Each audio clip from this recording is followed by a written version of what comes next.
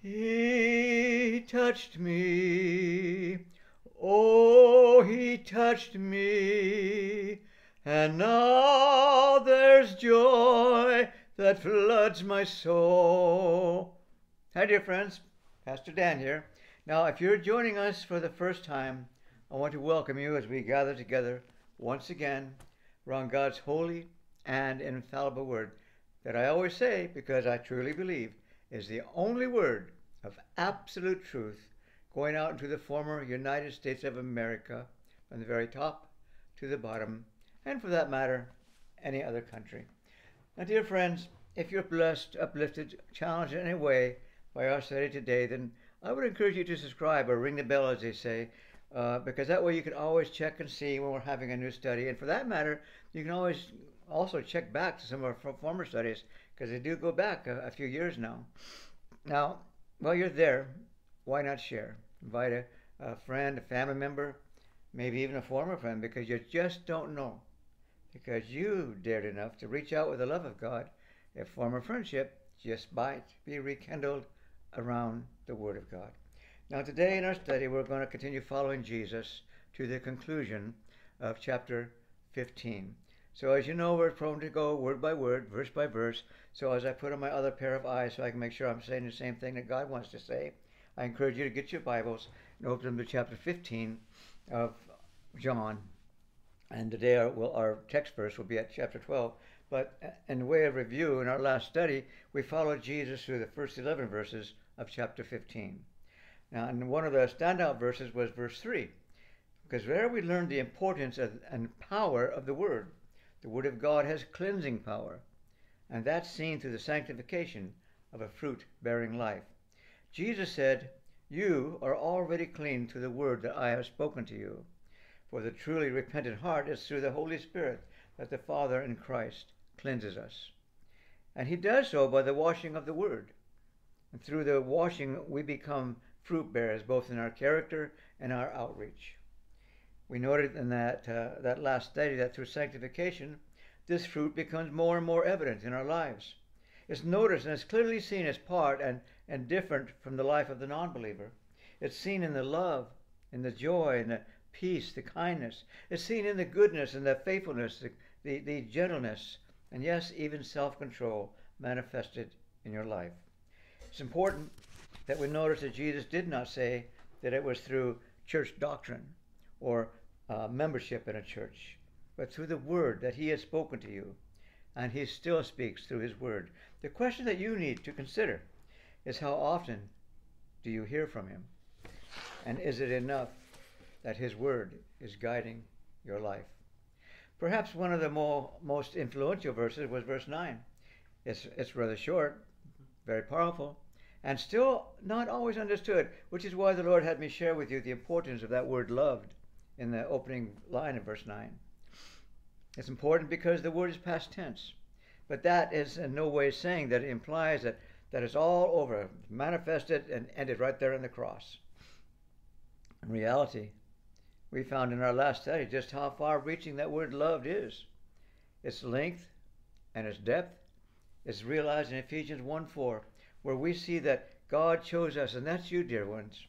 God chose us in Christ before the foundation of the world, that we should be holy and without blame before him in love, his love. So how far back does his love for you reach before the foundation of the world or universe? How far forward does it go?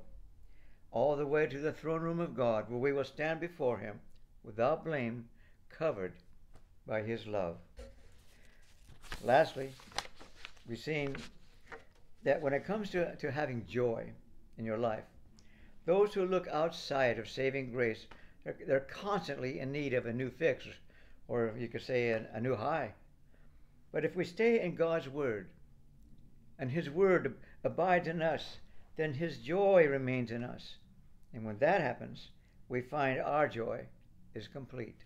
It is as Jesus said in verse 11, "These things I have spoken to you, that my joy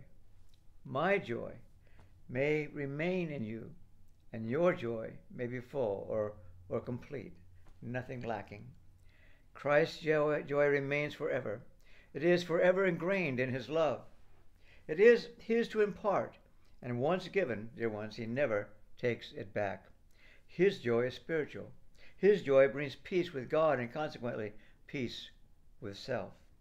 It is as we're told in Nehemiah 8:10, do not sorrow, for the joy of the Lord is your strength. It's a text that has come to mean a great deal more to me since the passing last month of my dear wife. And that brings us to verse 12, our text for today, where Jesus says, this is my commandment, that you love one another as I have loved you. Now that sounds harsh, maybe even impossible. It's as if he's saying, I command you to love that person, a person you may not even like. In and of itself, the commandment would be no different than the other 10, impossible to fulfill. However, the good news is that Jesus never has given us a command without giving us the ability to fulfill it. And you find that ability back in verse 9, where Jesus said, as the Father has loved me, I also have loved you. Abide in my love. It would be impossible. It would be ridiculous and even prideful to think that you could abide in his love if his love were not in you to abide in. Human love, dear ones, cannot fulfill the command of verse 12. It's not capable of it. And that's why Jesus did not say we should phileo, the Greek for human love, phileo one another. He uses the word agapeo, which comes from agape, godly love, which is as Jesus loves us, which is as God loves Jesus. This is Christian love. And whether expressed toward fellow Christians or people in general, it is not an impulse that's inspired by feelings. It's not always run with natural inclinations, nor does it spend itself only upon those for whom some affinity is discovered. The love that Christ enables us to have seeks the welfare of all. It works no ill to anyone. As 1 Corinthians 13 tells you, it seeks to do good to all, and especially to the household of God. You need to know that the love of Jesus for his disciples, and hopefully that includes you today, it's a precious thing. For it's exactly like the love of the Father for the Son, thus giving us all the more reason that we should exert ourselves to abide in it. As to the last phrase in verse 12, as I have loved you, it can only be realized as expressed in verse 9, as the Father has loved me. As the Father has loved Jesus, so Jesus has loved you in exactly the same way. And he goes on to say in verse 13, greater love has no one than this, than to lay down one's life for his friends. While it is our pattern, it should be understood that the love of Christ cannot, in every sense of the word, be patterned or copied. As far as its infinite value, its substitutionary character, and its glorious redemptive consequence is concerned, his act of love, whereby he determined to lay down his life for us, can truly never be a pattern for our love for one another. In these respects, his love is completely unique. It cannot be copied. However, in terms of being self-sacrificing in nature, then through his love we are capable of copying. Basically, Jesus is saying in your love for one another, you must be willing to deny yourself. Pick up your cross and deny yourself as he did. But when it comes to laying down the purity of his life for the corruption of ours, only Jesus could do that. Only he has that kind of love. He goes on to say in verse 14, you are my friends if you do whatever I command you. So once again, that big word is if. For it lays the responsibility on us. If you would count yourself a friend of Christ, you must do his bidding, primarily to love one another. Intimacy with him is the motive of loving as he loves. If we obey his command to love, then we enjoy the intimacy of his friendship. You need to understand that friendship, unlike sonship, is not a once-for-all gift. It develops as a result of obeying Jesus' command to love. And he goes on to say in verse 15, no longer do I call you servants, for a servant does not know what his master is doing. but I have called you friends. For all things that I heard from my Father, I have made known to you. So until this point, we see from chapter 12 and chapter 13 that Jesus had called his disciples servants. A servant does what he is told, sees what his master does, but does not necessarily know the meaning or the purpose of it. On the other hand, a friend knows what is happening because friends develop deep fellowship by communicating with one another. Clearly implied in these words of Jesus is the thought that he is not satisfied with merely servile obedience. His friends, and that should include you, are motivated by friendship when they do his bidding. Obedience, then, is an expression of our love. He says in verse 16, "You did not choose me, but I chose you, and appointed you that you should go and bear fruit, and that your fruit should remain, that whatever you ask the Father in my name, he may give you." Jesus had initiated the relationship with his disciples. In every case, he bid them, "Follow me." It started with servanthood, but it grew to friendship. Having chosen the disciples, Jesus ordained them to bring forth permanent fruit. And that commission rests with you today. If you abide in his love and his word abides in you, spiritual and lasting fruit will be produced in your life. Your part is obedience. His is producing. It is an intimate relationship. And out of this friendship and lasting fruit comes answered prayer. A true disciple prays for fruit. For this fruit of the Spirit is pleasing to God in the lives of his children. Being a true disciple and in accord with the Father through Christ, he or she asks God to give whatever is in accordance with his will. As Scripture tells us, we have this confidence when we come to God that if we ask anything according to his will, he hears us. But this is not asked out of any sense of self-merit, but solely on the basis of Christ's merit and in complete harmony with his revelation, hence in Christ's name. And he goes on to say, "These things I command you, that you love one another." This verse may sound pretty much like verse 12. However, it differs in that it serves as a summing up of all that precedes. Hence, you have the opening phrase, "these things." Loving one another, then, is the mark of Christian discipleship.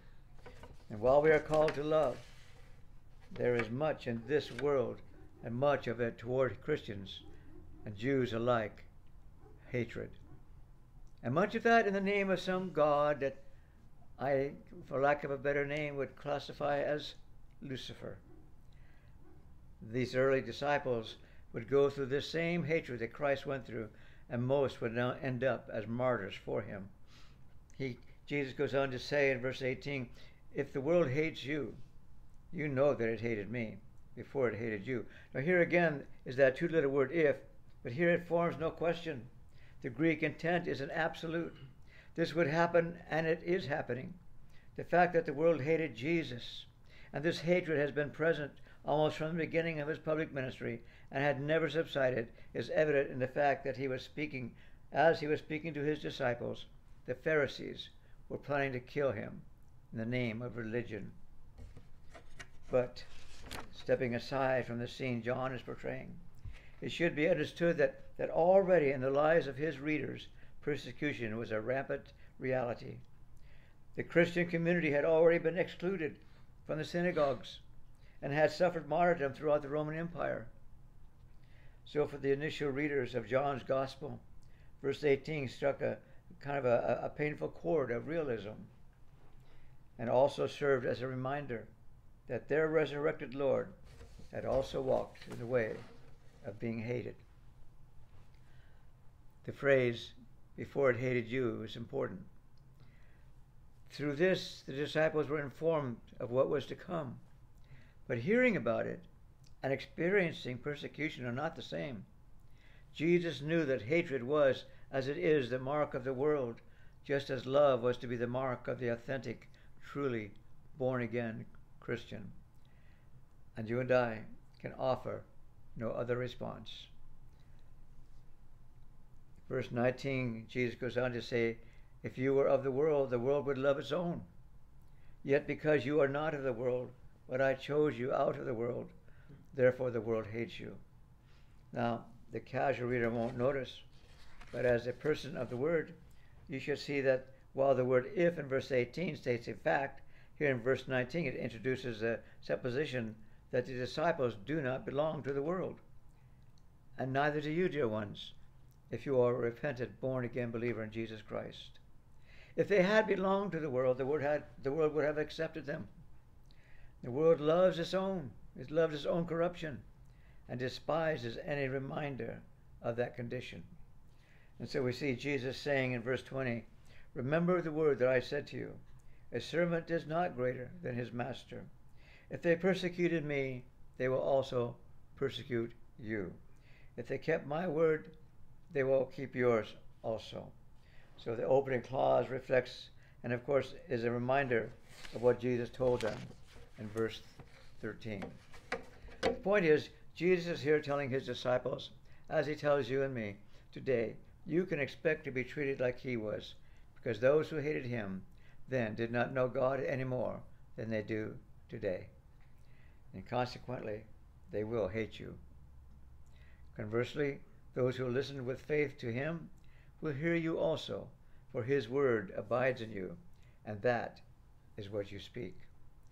Just as Jesus told his disciples in verse 20, as a true born-again disciple of Christ, you should be reminded that according to 2 Timothy 3:12, all who desire to live godly in Christ Jesus will suffer persecution. He goes on to say in verse 21, but all these things they will do to you for my name's sake, because they do not know him who sent me. Now that word but all these things serves to bring our attention to the fact that the world does not follow the way of obedience.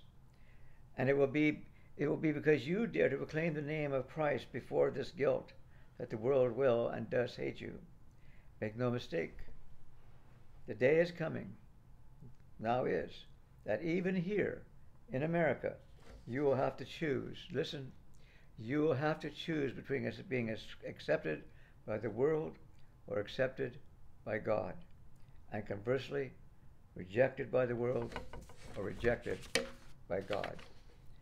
Jesus goes on to say in verse 22, if I had not come and spoken to them, they would have no sin, but now they have no excuse for their sin. This is not to say that if Jesus had not come, they would have been sinless. But his coming incited the severest and the deadliest sin, that of rejecting and rebelling against God and his truth. It was this decisive sin of rejection, the deliberate and final choice of darkness over light and death over life, of which Jesus spoke. He had in 3 years done many miracles. He had spoken innumerable words to prove he was the Messiah, the Son of God.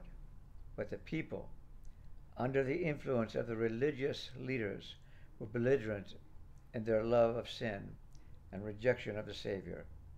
And that's just the way it is. He says in verse 23, he who hates me hates my Father also. Jesus said, he who has seen me has seen the Father. Consequently, a person may imagine that he or she loves the Father while they hate the Son, but such a person is gravely deceived. Whoever hates the one necessarily hates the other also. Those who scoff at blood atonement, reject the vicarious death of Christ, cannot love God. And so Jesus says in verse 24, if I had not done among them the works which no one else did, they would have no sin. But now they have seen and also hated me and my Father. In verse 22, Jesus spoke about his words. Now he adds the works of signs that supported his word. And that last clause, they hated me and my Father, reflects strong truth, because both his words and the signs that Jesus did were the Father's. And by means of both, the Father was revealed and rejected. And so Jesus said in verse 25, but this happened that the word might be fulfilled, which is written in the law. They hated me without a cause. Now the opening phrase reflects all that Jesus said about the world's rejection of him, including that hatred leading to his crucifixion. The use of the word law written in the law has a general meaning of Torah, but not merely just as a set of rules or regulations, and not only necessarily the first 5 books of the Old Testament, but as Scripture as a whole, which spells out the way one must walk in the will of God. In verse 25, Jesus quoted from Psalms 35 and Psalm 69, verse 4. So the logic here is that if David, a mere man, could have been hated in such a terrible manner by the enemies of God, how much more would the wicked hate David's perfect divine son, who was, as 2 Samuel 7:16 tells us, the promised king who would confront sin and reign forever over his kingdom of righteousness. Jesus went on to say in verse 26, "But when the Helper comes, whom I shall send to you from the Father, the Spirit of truth who proceeds from the Father, he will testify of me." Now, at this point, Jesus returns to the Holy Spirit, as mentioned back in chapter 14. The clause, "whom I shall send to you," is future tense, because Pentecost had not yet arrived. So it seems obvious that after all Jesus had said to them about the hatred they would endure, that he would return to that which brings comfort, that being the person of the Holy Spirit. So in the midst of the wicked world, the Holy Spirit would, as he still does, testify against it. He bears witness concerning mankind's need. And whenever a true believer of God bears witness against the world, this witness is the work of the Holy Spirit. And whenever a simple believer, by word and example, draws others to Christ, this too is the work of the Holy Spirit. And for that work to continue, Jesus goes on to say in our last verse for today, and in fact for this chapter, "And you also will bear witness, because you have been with me from the beginning."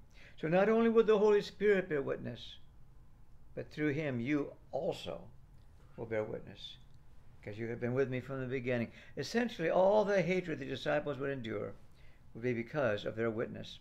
And for that witness to be effective, it must be endued with the very same power that Jesus was.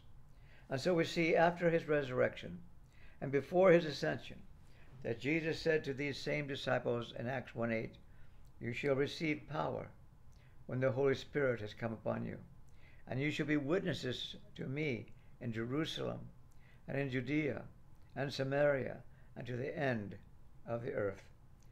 And that's where it all begins. That's where it begins in your life.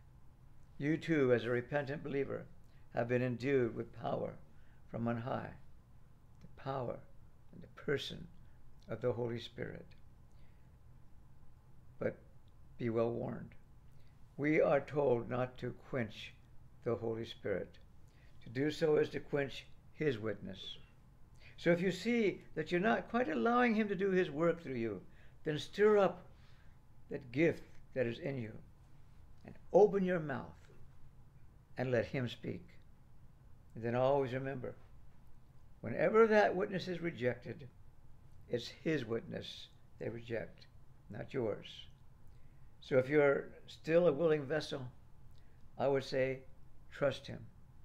Let him use you to witness of the saving grace of Jesus Christ. Let's pray. Father, we thank you again for John's insight. We thank you for all he shares, knowing that it is through the inspiration of the Holy Spirit that he shares all these insights. And we know, dear Father, we don't have to look very far to see the hatred that he's referring to. But we don't have to look any further than inside of us. We're so willing to see the love that he refers to. So, dear one, if you have joined us today and you don't have that love inside you, you don't have this Jesus that we've been talking about inside you, but you would like to. You'd like to surrender your life to him. It all starts with repentance. What is repentance but believing what God has said about you and me? Believing and agreeing that we are sinners. I'm a sinner. Now I want to be a sinner saved by grace. A repentant heart. One that asks him to come into you. Be your Lord. To be your Savior. And dear friends, if that was you today, then I would encourage you to know that Jesus has made a promise to you. This is a promise that will be yours for a lifetime, if that was your prayer. And you can see it for yourself in Revelation 3:20, where Jesus says, behold, or literally, listen, I stand at the door and knock. And from a spiritual perspective, that's the door of your heart. And he says, if anyone hears my voice and opens that door as I pray you have, or that you will, here comes the promise. Then I will come into him, dine with him, and he with me. His indwelling to you, dear ones, is by your invitation. It's by you opening that door, inviting him in. And when that happens, then it is the beginning of an ever-increasing fellowship that just grows stronger and sweeter as the days, and even, I'm here to tell you, even as the years go by, and you engage yourself in the fellowship of prayer and in God's Word. And yes, in the community of a Bible-teaching church that stands by the apostles' doctrine and fellowship, the breaking of bread, and of course, prayer. Now, friends, I hope that you'll join with us in our next study as we once again gather around God's Word and continue following Jesus right on into chapter 16 of John. But until then, dear ones, may the Lord bless you and keep you. May the Lord make his face to shine upon you and be gracious unto you. May the Lord grant you his favor and give you his peace. Until next time, as I always say, I believe Father God has something special for us. But until then, God bless and bye-bye.